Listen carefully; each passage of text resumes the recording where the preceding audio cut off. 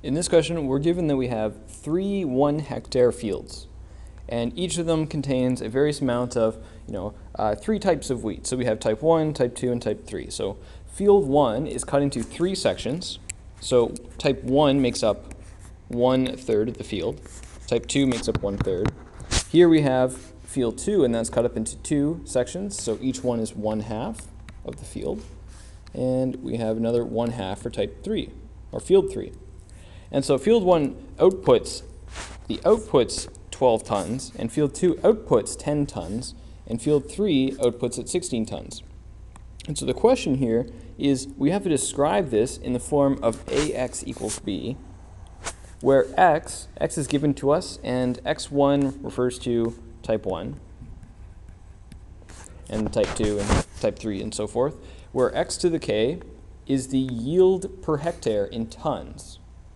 So the easiest way to look at this, immediately when we have to put this in the form AX equals B, what we really think when we see AX equals B is that since this is a linear transformation, this is our modifier. This is our input, and this is our output. This works for pretty much every matrix multiplication in this form. This is what we should really be seeing. We're saying we put an input vector X, and we modify it by this matrix A, and then we get this output vector, which is B. So what can we say right off? I've just copy-pasted this down here again. So we know that B is our yield. That's our output. It outputs 10 tons. It outputs 12 tons. So B, right off the bat, we could say that that equals 12, 10, and 16. Or this is field 1, field 2, and field 3. So how do we solve for A? Because we're given X. We need to solve for A. So A equals, we'll put this in form of a linear system. Linear system of equations.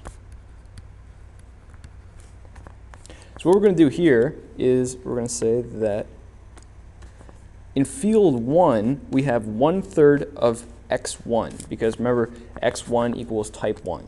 So in any linear system, we have X1, we have X2, X3, and what it equals, so the output. So I'll just write, I'll use output,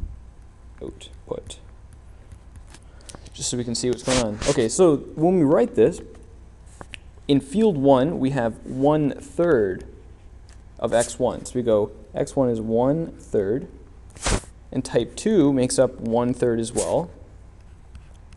And same with type 3, it's just 1/3. And how much does this equal? Well, this equals 12 tons. So you can see this is pretty similar to our other linear systems that we're more used to. Whoops. Now, for the second field, we have 0x1. So we're just going to write 0. Then we're going to write 2. 2 is 1/2. And then we also have 1/2 for type 3. And this whole thing equals 10 tons. So just go ahead and write this for the third one as well. We have 1/2, we have 1/2, and 0, and this equals 16 tons. So this is our system of linear equations. So in order to find A,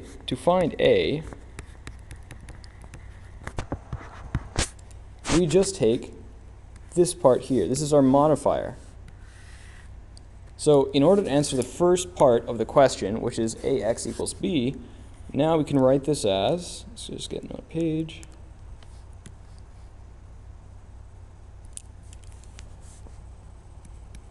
A equals 1/3, 1/3, 1/3, 0, 1/2.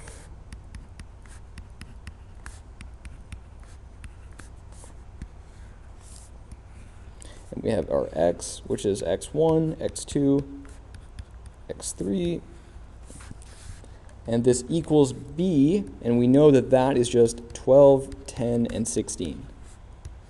And so in the second part of the video, I'm going to do part B of this question, which is solving for X. We're going to try and find out what that yield per hectare actually is, given this particular B solution.